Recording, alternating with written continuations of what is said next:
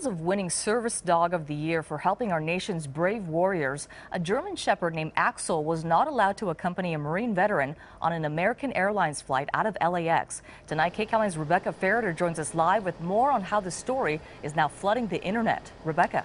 That's right. Captain Jason Haig says he has documented proof that Axel is a service dog. So he's taken to social media, calling on airlines to do a better job of training staff. His expressions are priceless. What I like about him best is his eyebrows. He'll wink at you sometimes. In videos posted online, Captain Jason Haig and his family call service dog Axel a lifesaver. Axel has saved our family. So much so, Axel was just named Service Dog of the Year at the Beverly Hilton over the weekend. But on the trip home to Virginia Sunday, Haig says Axel was denied entry on the flight.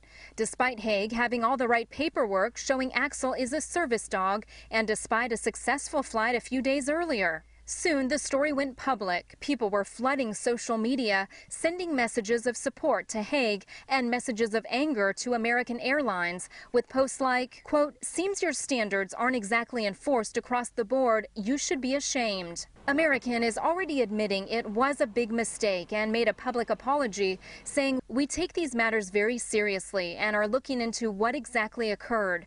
We have apologized to Captain Haig and his family and are very appreciative of his service to our country." Haig and his family are urging all airlines to step up training to better serve veterans, humans, and canines alike. Tonight, the family is back home posting to Facebook, "Thank you for all your support. We are tired, need to unwind, and try to get some rest." The American Humane Association Dog Show Awards will air October 30th on the Hallmark Channel. Axel's full story will be featured. Elsa, back to you.